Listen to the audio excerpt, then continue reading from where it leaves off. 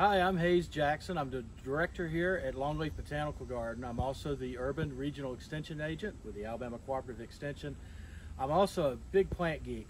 And when it comes to plants, I like some of the things that are kind of unusual, things that are not widely known. And this is one of the plants that gets a lot of attention. And this is called pagoda flower. And the red flowers are kind of shaped like a Chinese pagoda, and it is from China. One thing about Clerodendrums is they kind of have a love-hate relationship with a lot of gardeners. A lot of them have beautiful blooms. A lot of them are fragrant. They're very colorful. The butterflies love them, but they do have a tendency to spread.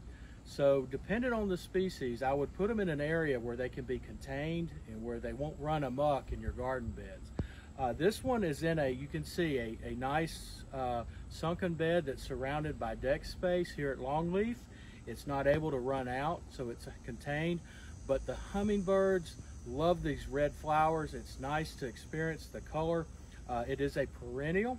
It will die down in the winter after frost and come back in the spring, and after a period of warm weather, it will start flowering, and we get these beautiful clusters of red blooms.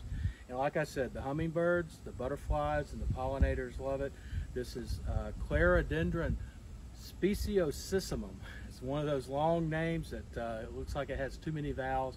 Clerodendron speciosissimum, and it's also known as the pagoda flower.